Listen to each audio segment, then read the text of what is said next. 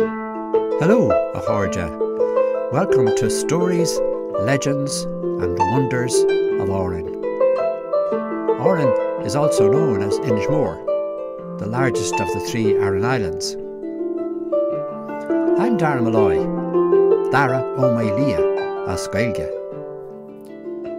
This is episode number 6 of Stories, Legends and Wonders of Aran. And the topic is Colmcille, who is known as Columba in Scotland, but Colmcille in Ireland. And here in Aran, on Inis Mór, we have an altar dedicated to him. Today we're going to visit Altar Colmcille, the altar of Colmcille. Colmcille was probably the greatest saint that Ireland ever produced. And the story is about him visiting here and meeting up with the abbot Enda, and I want to tell you that story in particular. But he's so important that there's an altar dedicated to him down here on the shore, and I'm going to show you that altar today, and I'm going to tell you all about him.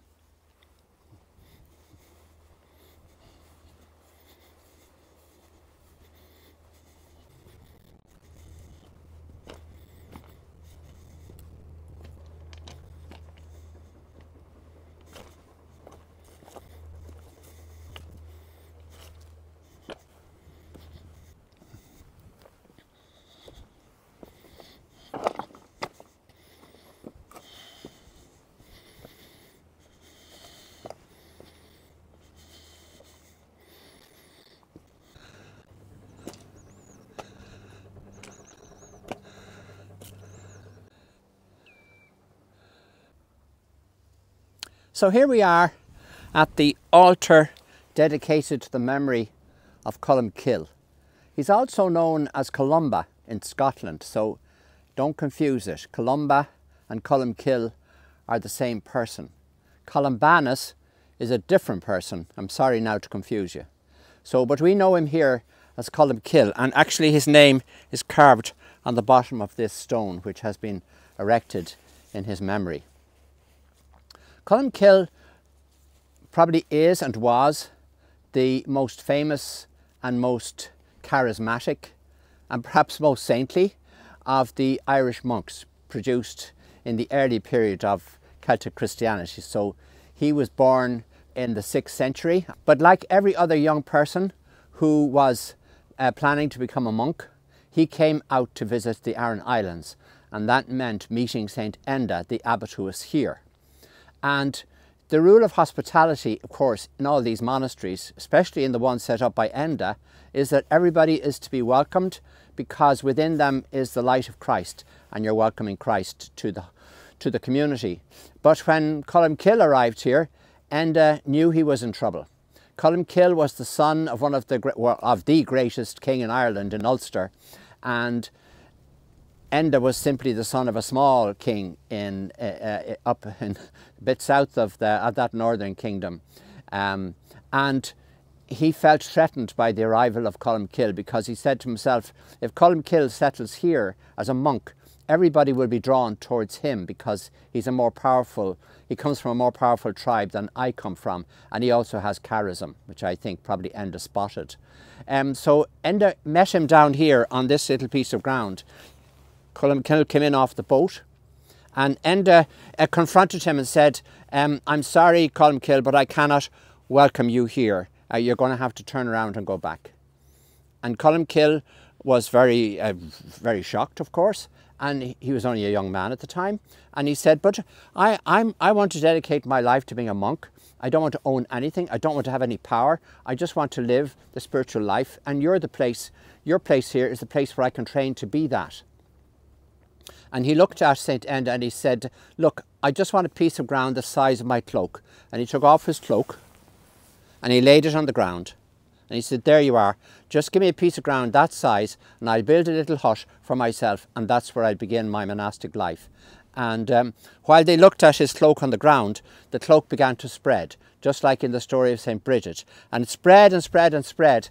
And this field over here, this whole promontory out here, forget the walls now, just the whole promontory, that's called today Gurt na Gochel, the field of the cloak. So the cloak expanded to cover that whole area and would have continued to expand, only that Enda gathered it up rolled it into a ball, pushed it against Colmcille's chest, and Colmcille fell off the edge over here, down onto the rocks below. And if you look at the curvature in those rocks, that's the mark of Colmcille's ribs on the rocks. So everything about the story is remembered in the landscape. That's why you could call it a sacred landscape. That's not the end of the story, because Colmcille then had to find a way off the island. His boat that had brought him here was gone. So he sat on one of these rocks. And when the tide went out, didn't the rock begin to float? And floated him way out and brought him to County Clare, where you'll find the rock remembered there. In fact, Colmcille's rock is remembered all around this coastline. There's various various editions of it, if you like.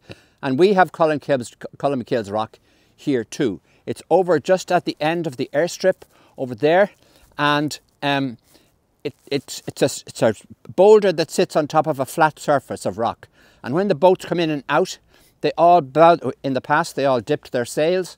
But fishermen, even today, would bless themselves going past it and call in a blessing. So that's another mark on the landscape representing Colmcille. However, Colmcille was young, and when he was offended, he got angry. And when he was angry, floating out on this rock, he cursed the island that rejected him hospitality. And he put 3 curses on the island. This island here, Inis Mór. The first was that it would have no soil, all rock, which indeed is still true today. The second curse was it'd have no trees, which is very true here today. There's no trees on Inis Mór or on any of the 3 Aran Islands. And the third curse was that the islands would always be ruled by outsiders. So we have found it as a community very difficult to get rid of those curses. And my idea is that no one person will be able to do it, because it would take a person greater than Colmcille to reverse those curses. But if we all gather together, we can reverse them. And I think that's what we're doing now. So just to fill in the background on Colmcille, Colmcille, as you know, went on to found many other monasteries, especially the monastery of Derry, Colmcille, the Oak Forest of Colmcille. That was his most famous monastery. He's also attributed to have founded other monasteries which he wouldn't have founded directly, but they became named after him later on. But another monastery he did found, of course, was Iona in Scotland, and that became his most famous monastery. And from there, Celtic Christianity, Celtic monasticism spread across all of Scotland and down into northern England. Lindisfarne and other places became also famous monastic communities, until the Vikings came and started to attack them. And we know also that the Book of Kells probably came from Colmcille's or Columba's monastery in Iona. So if history had worked out differently and our church in Ireland had not become Romanised but remained Celtic, we would not be celebrating St. Patrick today as our patron saint, because he was used in our history, in our revising of history, to represent the Roman Church coming into Ireland. We instead would be celebrating St Colmcille or St Columba as the patron saint of Ireland, and his feast day is the 9th of June. I'd like to read for you now a famous poem written by St Colmcille called Farewell to Arran. So clearly there's more than one version of the story of Colmcille's arrival on the Aran Islands. The story I told you is the story of his refusal to be accepted here. But clearly there are other stories that talk of him having been accepted here but having to leave, and very sad to leave. And this is the poem that he would have written in that situation. Farewell from me to Arran. A sad farewell, I think. I must go east to Iona, separated since the flood. A farewell from me to Arran. It torments my heart not to be in the west by her billows, among throngs of heaven's saints. A farewell from me to Arran, a sad farewell it is. Arran, full of fair angels, not even a servant with me in my curragh. The Son of God, oh, it is the Son of God who sends me to Iona, and gives Enda what prosperity, Arran, the Rome of pilgrims.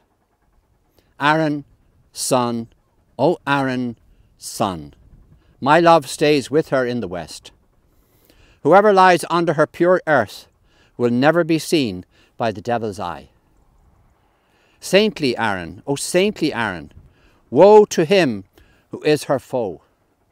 For angels come from heaven to visit her every day of the week. Gabriel comes each Sunday, for Christ has so ordered. And 50 angels, no feeble power, to bless her masses. Every Monday, Michael comes, a great advantage. And 30 angels, their habit is good, to bless her churches. Every Tuesday, Raphael comes, of mysterious power, to bless the houses serving her guests. On hard Wednesday, Uriel comes, a great advantage, and 3 times blesses her high angelic cemeteries. On every Thursday, Serial comes, a great treasure, that God's beneficence be poured from heaven onto her bare stones that day. On Friday, comes Ramiel and his host, that every eye be filled with the sight of truly bright, beauteous angels. Mary, mother of God's Son, and her train comes too with angels among the host, to bless Aaron on a Saturday. If there were no life in Aaron, but listening to her angels, it would be better than any other life under heaven, to hear their celebrations. These stories of Colmcille or Columba and all the other stories that are to be found on the Aran Islands can be found in my book Pocket Guide to Oran, Legends in the Landscape, and that's available from our website www.ashlingpublications.com, with Ashling spelt AISLING, so ashlingpublications.com.